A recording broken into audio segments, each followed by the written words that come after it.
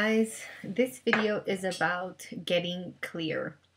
And what I wanted to discuss about this, because it has been something that has been even coming up for me, in my life, is that things seem to just get a lot more intentional and easier to do when you get clear about things.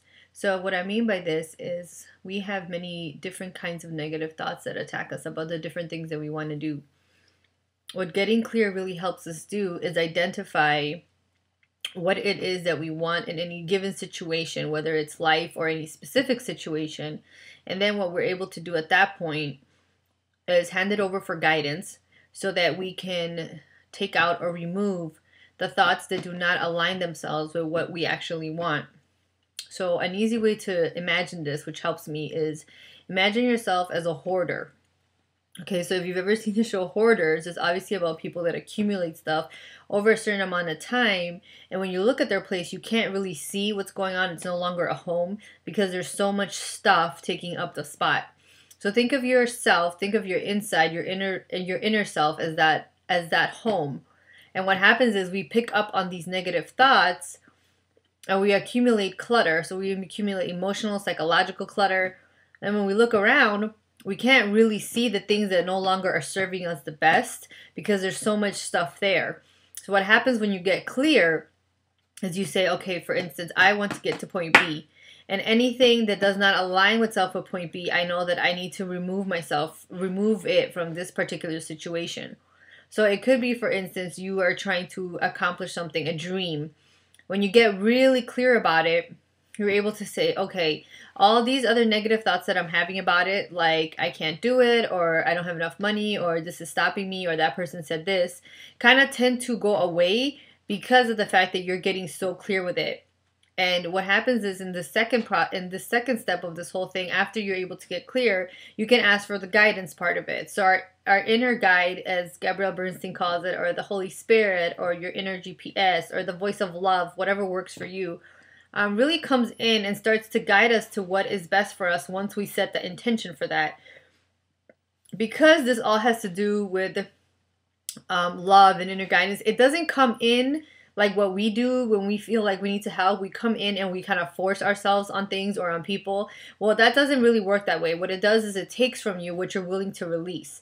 So you have to be able to get clear about it in order so then you can say, okay, take it from me and then show me what to do.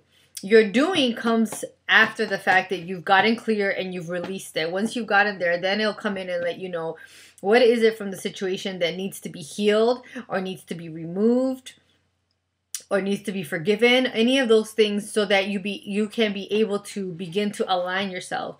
So for instance, I was dealing with some thoughts I had around businesses. So for me, I had some negative thoughts that came around that word. Actually came around money as well. So when I got really clear about what I wanted to do in myself, and I got clear about this is how I want to best serve everybody, I realized here came the Holy Spirit and let me know, well, in order for you to do that, now that you've gotten clear about it, you realize you need to heal this because you've got this extra stuff going on for you, and it's not going to let you get that thing that you saying you want to get because it's blocking you from getting there because you got negative feelings, negative thoughts that are surrounding this situation. So you're going to stop yourself. So nothing out there really stops us. What stops us is the stuff in here, that clutter that I'm talking about that you're seeing everywhere. If you've ever watched that show, The Hoarder, you can't even walk in people's houses because there's so much stuff everywhere. And it's an external manifestation of all the clutter and stuff that's going on in here in their mind. So it's the same way with us. We're going to start manifesting different things externally that are going to show that we have somehow blocked ourselves internally. So get clear about things, whether it's a specific situation. So if somebody upsets you, get clear about your feelings about why you're upset. It definitely helps you move very easily into the forgiveness and the healing part of it when you get clear. So for instance, stop trying to deny why you're upset. So for me, sometimes it's hard for me to accept that I feel shameful about something. That's a feeling I've noticed that I don't admit very easily, but it does happen where I feel embarrassed or I feel ashamed of something that has happened. Not anything particular like, a mistake or anything that even someone will call me out on. It's just something that I myself feel ashamed about. So when I feel that way, obviously it blocks me from anything else happening because I feel ashamed until I get to the point where I'm able to say out loud or to somebody or to myself, okay, this is what's annoying you right now, that you feel ashamed about it.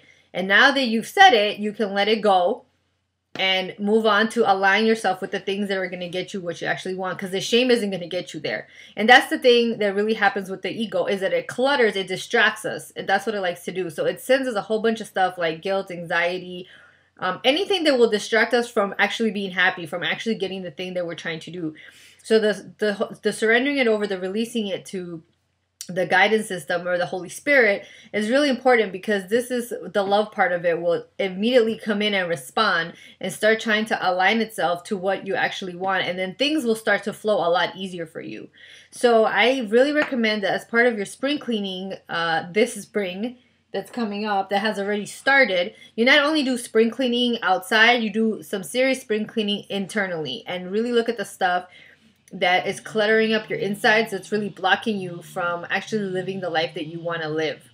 So I hope you implement this week. I hope you take some time to get really clear about many different aspects of your life. And always remember that you do not have to do this alone. There's something out there waiting to guide you and to help you. So pray, meditate, do what you need to do, and get clear about your life so you can start living the life that you want to live. Bye, and have a great week.